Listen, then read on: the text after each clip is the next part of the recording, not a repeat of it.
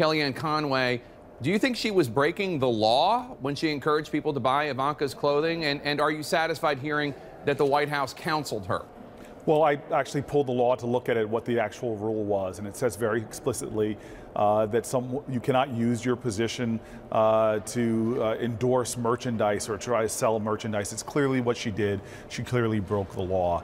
But I think that there are, again, this is not a felony offense, and I think it's serious, but I think it speaks to a much larger issue, which I think most Americans should be very, very concerned about. It's the fact that we still are now 2-3 weeks into the presidency, and Donald Trump has not removed himself from his businesses. There are serious conflicts of interest between him and the businesses now being run by his family members, and he clearly does not respect any line, nor does he respect the gravity and the seriousness of those conflicts. And now they're involved in international businesses, and Donald Trump is our representative, the people's representatives on the international stage, and there are clearly conflicts there. This is a clear and serious problem. This is just one small example of that, but this is unacceptable, and I believe in violation of the Emoluments Clause of the United States Constitution.